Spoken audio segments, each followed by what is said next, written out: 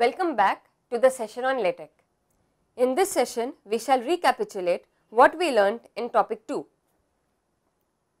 In session 6, we learnt to set paper size, margins for top, left, right and bottom.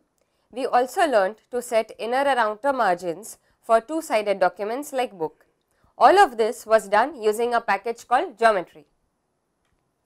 In session 7, we concentrated on customizing the header and footer using page style and this page style commands, reset page numbers using set counter command and change the page numbering style.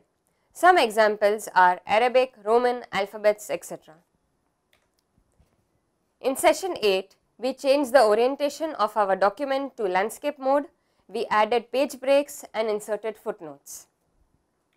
In session 9, we created a 2-column document.